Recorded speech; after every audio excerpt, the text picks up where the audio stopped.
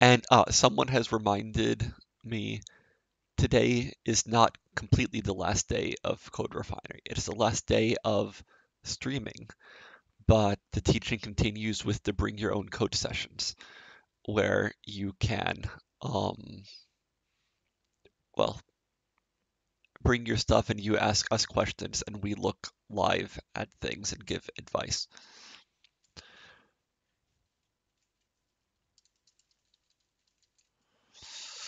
So from these icebreakers, does this need to be bigger?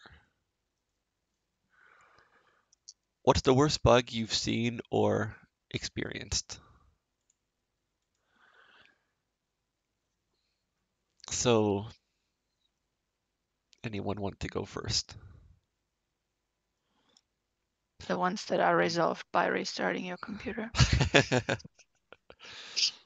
The ones that you cannot, Yeah, where just you never cannot fix them. pinpoint why they happen. They Yeah. just happen and then they are not there anymore. And then you're like, okay, is this fine? Yeah. So I wrote down my answer, but it was a memory issue in a C code, which is always very hard to figure out. But also at that time, and our group was not using either version control or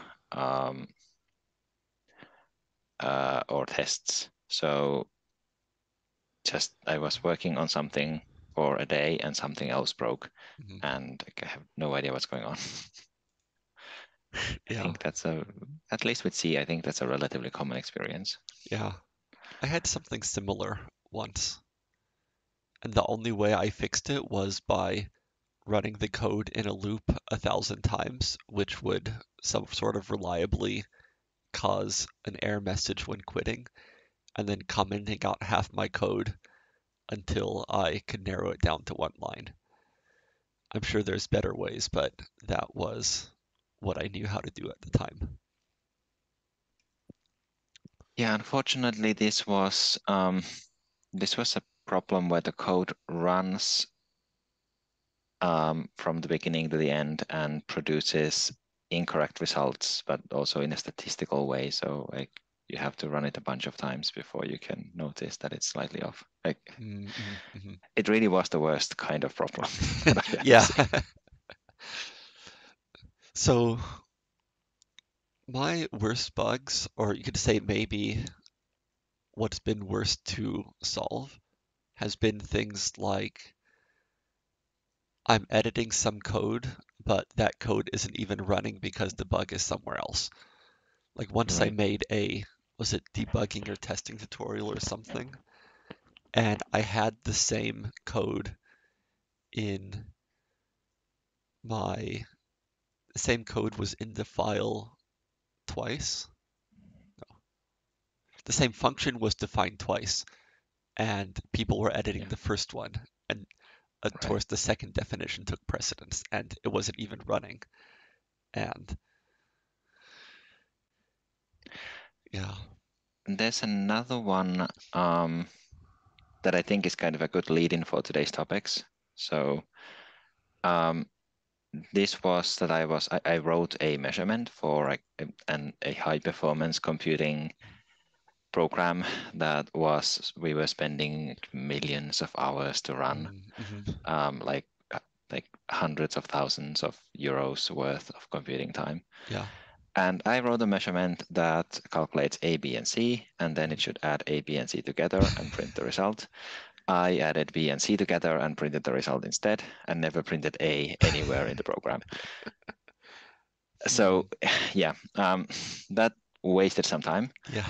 And it's also one of those things that, like, no matter how well you test A, it's not going to help. So yeah, so like properly testing the program before starting to run it would have been very helpful. Yeah.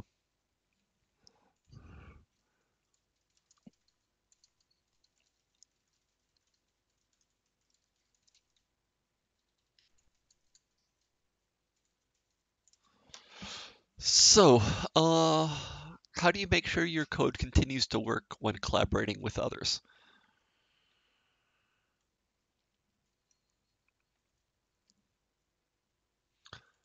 Like, if it works one day, how does it work tomorrow?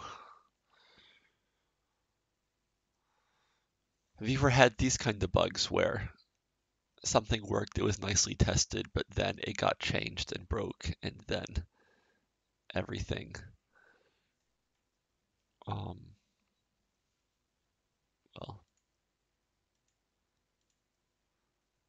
I guess that memory issue in C is one of these things. yeah, You can easily break something in a completely different place of the code. yeah,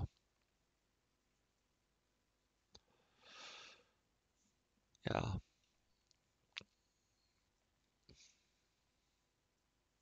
Yes, sometimes also just manually running it and printing some variables values brings me quite far.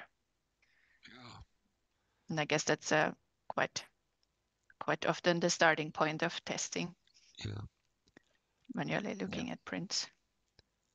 I guess as a spoiler alert, we're going to talk about exactly this kind of stuff today, and you'll see what we tend to do these days because it's best practice.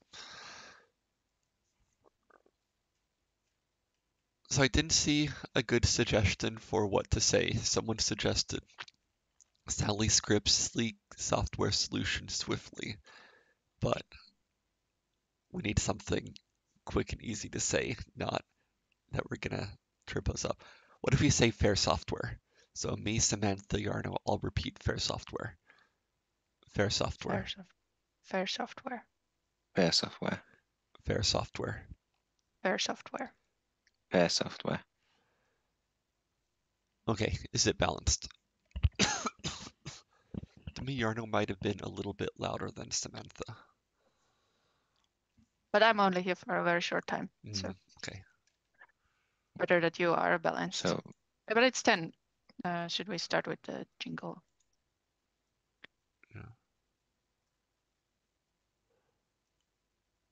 Yeah. Okay, let's go.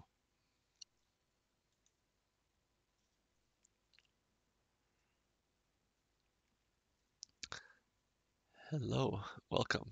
And we have Samantha for the introduction. Oh, already here. Okay. Yeah. Hello, and very welcome to this last day of streaming of the CodeRefinery workshop. So we are in the last day of the teaching sessions of this workshop, and yesterday we looked at documentation and Jupyter and saw some demos. And today this goes on and it basically wraps everything up. So everything comes together again in today's sessions. Now in the morning, we have a session about automated testing. So really putting all the Git and GitHub things together and implement tests that can check your code when you are collaborating with others or working by yourself.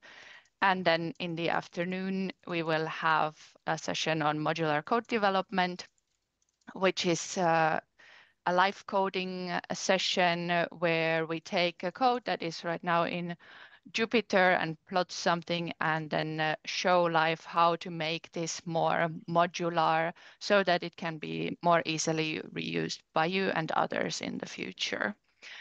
And this is highly interactive, so we are like kind of dependent a little bit on you there to give us hints in what to do with the codes in the collaborative document, and I'll show in a moment how to do that.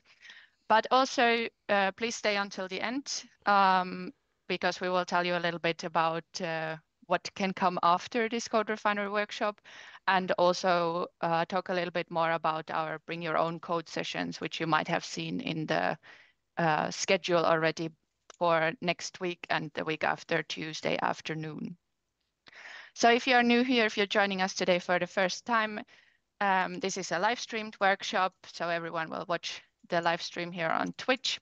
And then you can interact with the instructors and with some people behind the scenes also via our collaborative document.